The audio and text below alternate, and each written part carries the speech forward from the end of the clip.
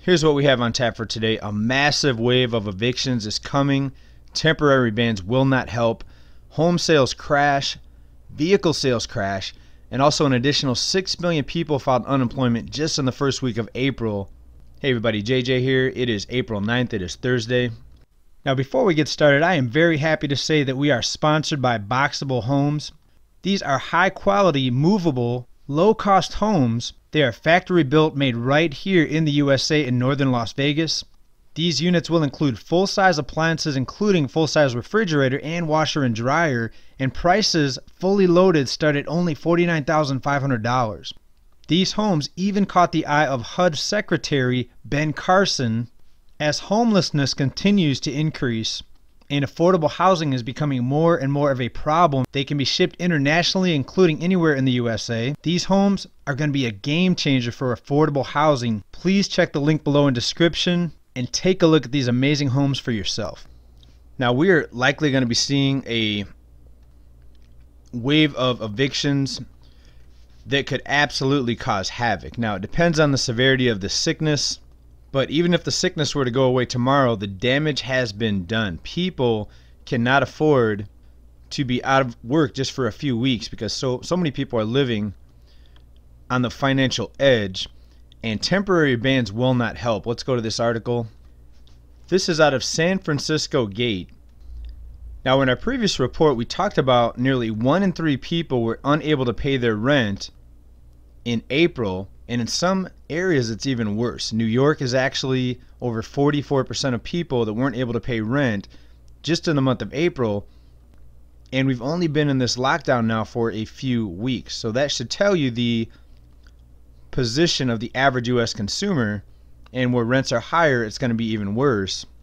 Now think about how bad this could get, considering nearly a third of all of Americans in the workforce, that's over 41 million people, they earn less than $12 an hour, and many of them have limited access to health care also.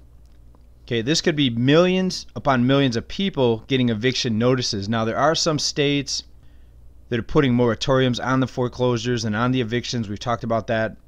But many of them are just temporary. How many people are going to be able to, after let's say 2, 3, 4 months, go back and be able to pay that back due rent? Right? So there's going to have to be some sort of meeting in the middle. That means landlords are going to have to lower their rents, because sure, you can evict somebody, but then are you going to find another person to rent your home when there's such massive devastation and job losses in the economy? It is unlikely. So we could likely see pain on both sides, the tenants and also the landlords, because remember, the landlords also have carrying costs, and many people took out mortgages to buy investment properties. And many of them at the time, I'm sure they were positive that they would always have that monthly cash flow because they were told the economy was strong, the American consumer is strong. But what this sickness has done, it's bursted the bubble and it's exposed the real underlying economy. And what is that? That is a broke American citizen, typically barely able to make ends meet, sadly.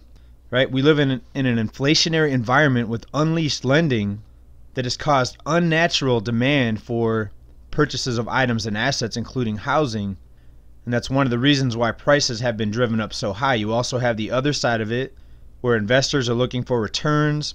But in an inflationary environment, people have to look for bigger returns. And that's why you saw so many people run into the stock market, run into the housing market, looking for that return to protect themselves from inflation that is caused by the central bank. That is the backbone of this entire illusionary economy that we're in. It's all about the central bank.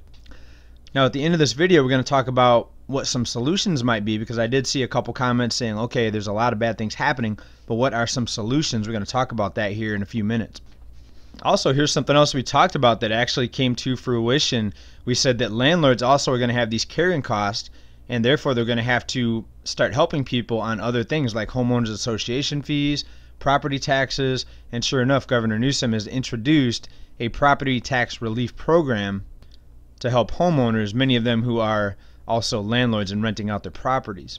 Right, so as you can see, this is easily going to unfold into a red tape nightmare. Just think about all the paperwork you have to do to buy and sell a home. Right, it's not like a stock where you can just liquidate it and it's gone in a matter of seconds. Sales of homes can take months. You have inspections, approvals for mortgages, contracts, repairs. So people are going to be stuck, and many people are going to have to get relief with the taxes and probably everything else. I'm sure many utilities are going to be shut off during this time, and that means they'll have to come in and regulate the utility companies because they're likely going to charge disconnection or reconnection fees or both, right? Late fees with utilities, right? You're talking about a bureaucratic nightmare. We're about ready to head into it. Next, let's take a look at home sales and vehicle sales. They are crashing as would be expected in a time like this, but how big and how rapid is the decline in sales?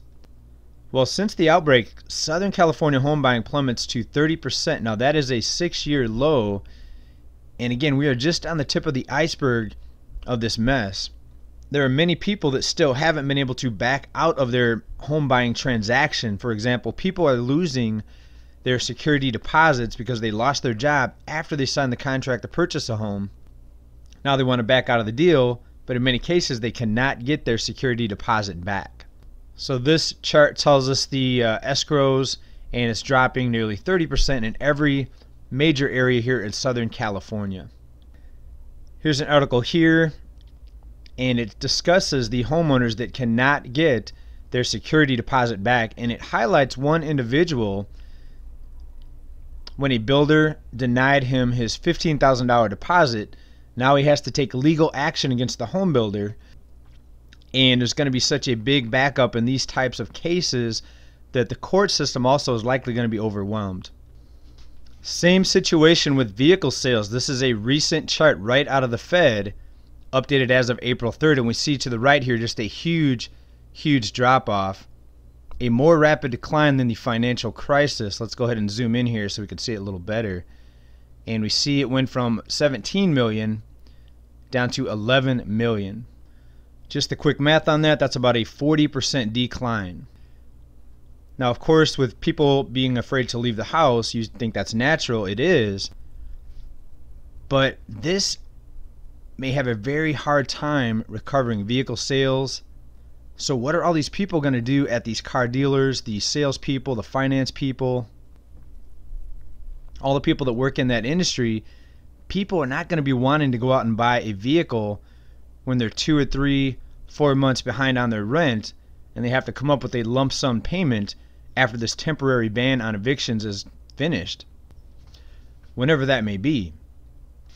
You see what I'm trying to get at here, folks? This is going to unfold into a nightmare unless a miracle happens. Now, I don't know what that miracle is.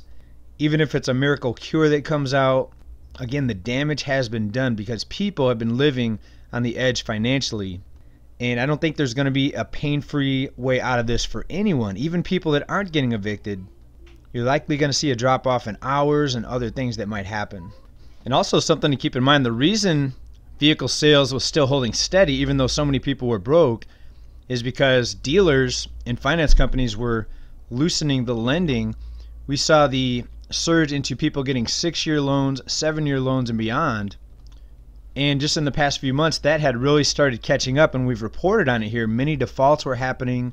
Millions of people, especially subprime borrowers of automobiles, they were getting late on their payments up to 90 days and beyond for millions of people. Right? So the financial pain was going to hit regardless. This sickness just sped up the process drastically. Finally, let's wrap it up here. An additional 6 million people unemployed just in the first week of April, and this is on the tail of the 10 million people in the last 2 weeks of March. So as you see, it is getting worse. It is accelerating. If this happens again next week, you're going to see 12 million in 2 weeks, which outpaces the 10 million that we saw at the end of 2 weeks in March. So job losses are accelerating. Again, we're at the tip of the iceberg of this crisis. It's likely going to get worse. Please prepare yourselves if you haven't already. Try to quit the foolish spending. Now, at the beginning, I talked about what are some possible solutions. Well, I think more people need to talk about what we talk about on this channel and other financial channels on YouTube. There are many great channels out there. I'm not saying I'm great, but I think the information is important for people to be talking about. Instead, people are talking about celebrities, which sports team scored the most points. People are distracted with political debate on which side's bad and which side's worse. But we need to look at the politicians and really ask the tough questions. Why are there tens of thousands of homeless people living on the street, but yet home prices keep going up? Why are most people living paycheck to paycheck, yet rents and home prices keep going up? Why is there inflation in this economy when so many people are struggling financially? It doesn't make any sense. So more people need to look at the entire system. This is the central banking system. See, when you reward lenders with bailouts, when the stuff finally hits the fan, that is a moral hazard. It encourages banks to lend out money, even though these banks know that in the end, people cannot pay this money back. So what can we do? Well, talk to your friends and family about these topics, about central banking, about the fractional reserve banking system, about the moral hazard of how banks are rewarded for loaning out money they don't have and for giving huge bonuses to the upper level executives. What we actually need is sound money. And I know this sounds crazy to some people, but we need to have a currency that is backed by some sort of commodity, not oil, but something that could be transferable, and it could be gold.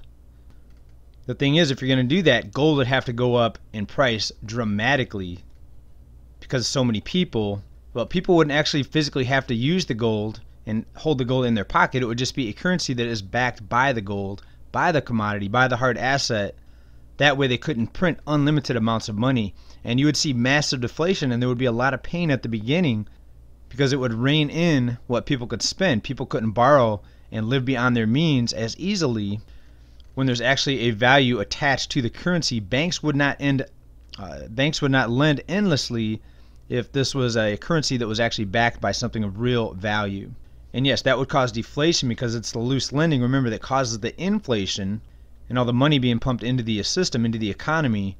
And when the opposite happens, when you tighten up and have a currency that is backed by something, you have massive deflation. So there would be pain for a while, but ultimately the people that lose their homes and get evicted, they can pick up the broken pieces and come back in at much more affordable cost of living, lower home prices, lower rents. There would be deflation.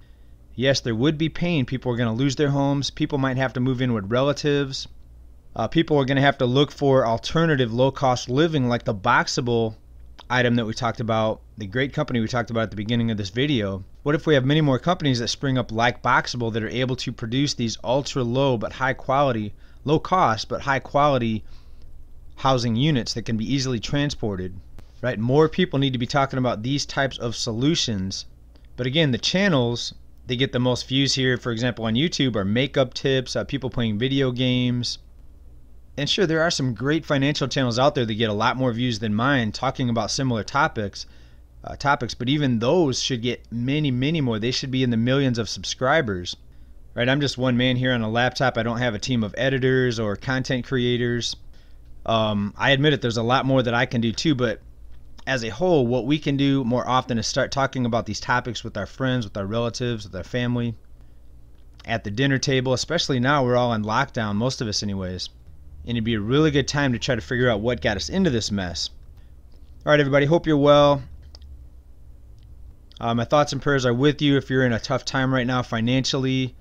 Not many of us are out of the woods. I don't have very many months put back of living expenses. I have bills. Also, I have a mortgage on my primary home. I have a rental property that luckily the tenant is able to pay the rent. He's a retired individual. He's not feeling any pain from this at all since he's retired. I'm sure if the government finally said Social Security is not being paid out, then we could start feeling the pain. And it's possible. Anything's possible in this environment, in my opinion.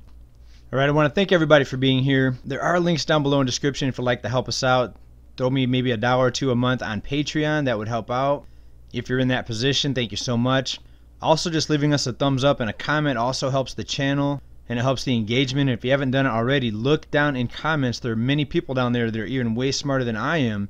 And I don't even consider myself smart. I'm just someone who likes to look at news. I'm concerned about the financial system and our well-being as a people because of this system that we're living under right now. But many people down in the comments that have just great ideas. I try to read as many comments as possible. So thank you to everyone that engages in this channel in the comments. Also, the link to Boxable, our new sponsor, is down there. So please check that out if you're looking for a low-cost home. Maybe put it in their backyard for a granny flat. Maybe you can help someone else out that has a hard time keeping a roof over their head. Maybe it's a friend or family, someone that you know that lost a job that's going to need a low price place cost to live. Maybe instead of sticking, let's say your aging parents or grandparents in a nursing home that's going to cost what, $5,000-$10,000 a month, maybe more. Maybe get a granny flat that's going to be just a couple $100s a month in payments. One of these boxable homes are excellent for that. So thanks everybody for watching. Appreciate it. Also, if you do go to the boxable link, say that Bull Boom Bear Bust on YouTube sent you. It may ask you who referred you, and that does help out the channel also if you're checking out those boxable homes. Thanks everybody. Bye for now.